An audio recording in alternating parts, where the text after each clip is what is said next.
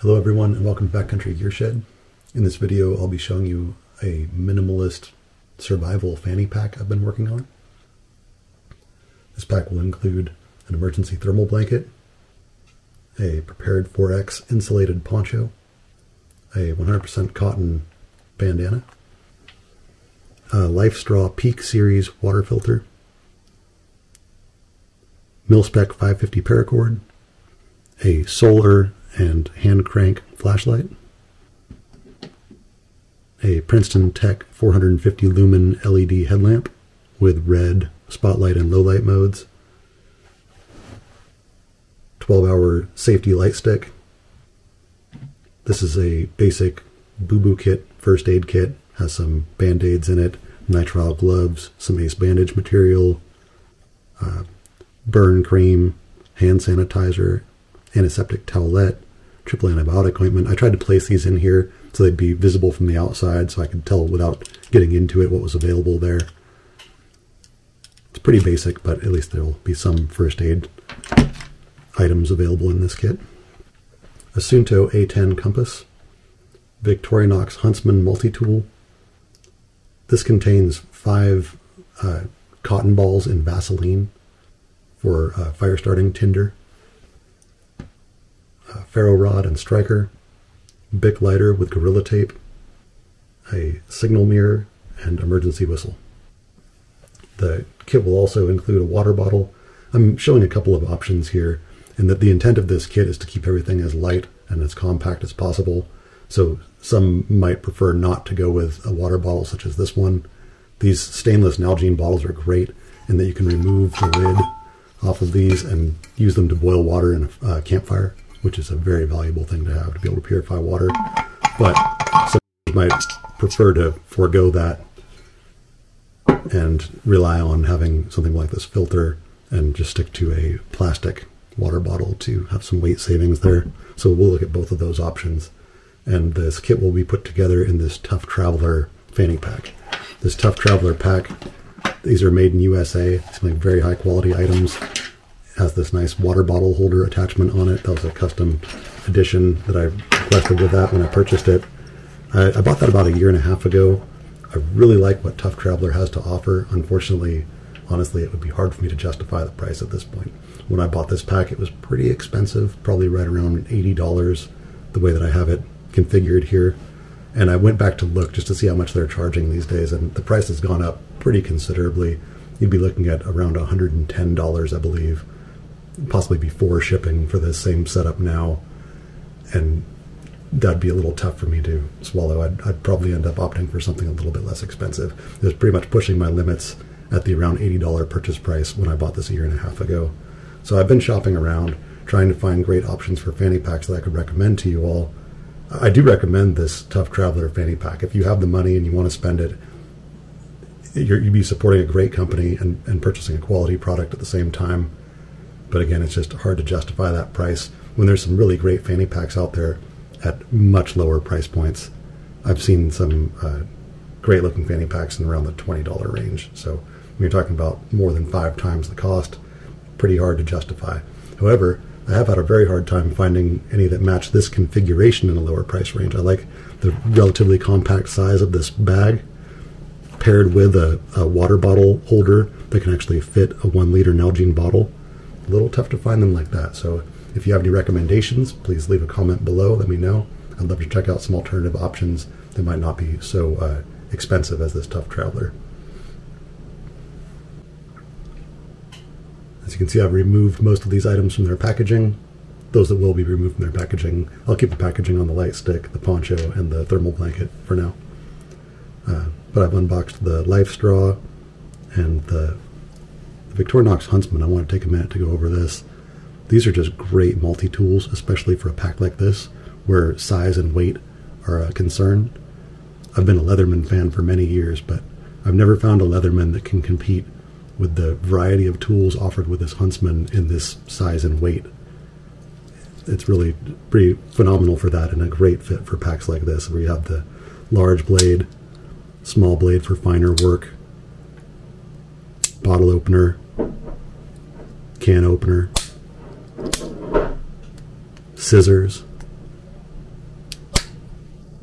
saw. These are actually very good saws on these knives. They can't cut a very large diameter piece of wood, of course, just based on the short length, but the teeth cut very well. These also have an all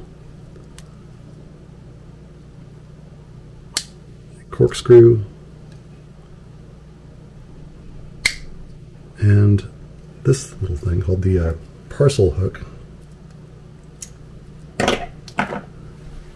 These were originally for carrying parcels bound with twine, which you don't see a lot of parcels bound with twine these days. A lot of people might think these are useless, but they're really not, especially not in a pack like this one, in that you can use these to pick up those bale handles on certain camping cooking pots, have like a wire handle on them, and you can use this to pick it up off of a hot fire.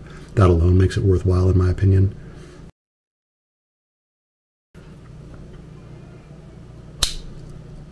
Just wanted to give you that quick look. Oh, and it also has a toothpick and tweezers. All very good items to have in a survival kit like this. Another thing I wanted to show you is a neat feature of this LifeStraw. This particular model of LifeStraw, you can unscrew this end and it has threading in there. It's basically like a standard bottle threading, like a 2-liter bottle or a 1-liter bottle. You can screw that on there and then squeeze water through this, which will increase your efficiency of filtering water and allow you to squeeze it into a container. So that alone sold me on this. I have other LifeStraw style filters, but this is the first one I've had that has that feature, and it's very nice. So I'm pretty excited about that.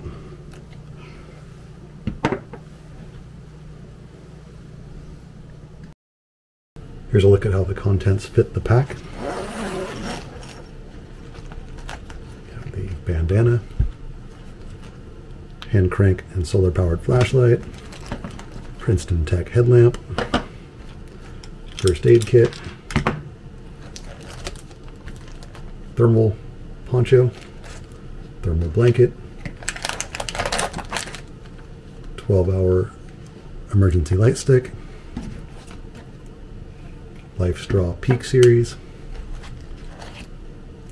550 paracord,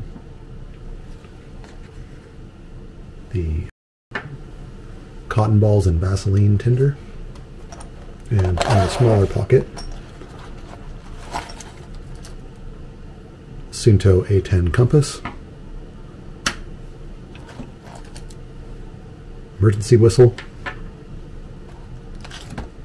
signal mirror,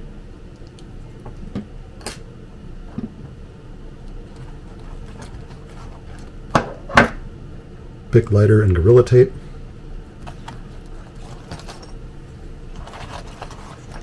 Ferro rod and striker, and the Victorinox Huntsman Swiss Army knife. I realized one thing I forgot to mention with this Swiss Army knife. I was touting how amazing it is for the size and the weight and the amount of tools it offers. I forgot to mention just what an incredible value it is. These are available right now on Amazon for $28 US, which you just can't beat that value. I'm just really blown away with the quality for the price in such a small size. I've been using these Leatherman tools for many years. I've tried a variety of them. I've used the Wave tool I've had the longest, almost 20 years now. I also have a MUT, the Skeletool, the Signal. It's a nice survival themed multi-tool. I also have some of their smaller offerings, the Micra, the Style, but none of them offer what this one does in this size and weight, and also at that price point. Just really phenomenal. So can't say enough good about these Huntsman Victorinox knives for a pack like this. Highly recommend them. Well worth the $28 asking price. As you can see, it fits in the pack pretty well. This is not too bulky. Feels very manageable.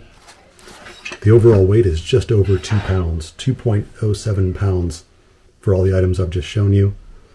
Now, when it comes to water bottles, to put in that water bottle holder, you have some options. This Nalgene bottle weighs in at 6.46 ounces. You just have to weigh for yourself if it's worth doubling that weight or slightly more than doubling that weight. This is 13.76 ounces. These stainless Nalgene bottles offer a ton of value, though, in that you can boil water in these or prepare food even in it in theory. They have a nice wide mouth, so you could do more than just boil water in this if you needed to. So these are great. It's up to you if it's worth the weight of carrying 13.76 ounces in this case versus 6.46 in this case, and adding that to the total weight of this pack, which as I said is 2.07 pounds. And then the water alone will add a couple of pounds to either one of these if these are full of water. But either one is a viable option in this bottle holder. So you can see they fit well in there.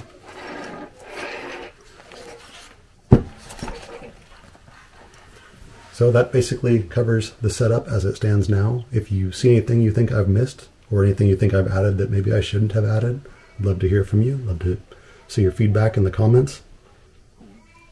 And if you know of a fanny pack that would be a good fit for a project like this, I'd definitely be interested in hearing about that as well. I've been looking for a fanny pack that is similar to this one, that matches the size basically, and offers a water bottle carrier that can hold this diameter of water bottle.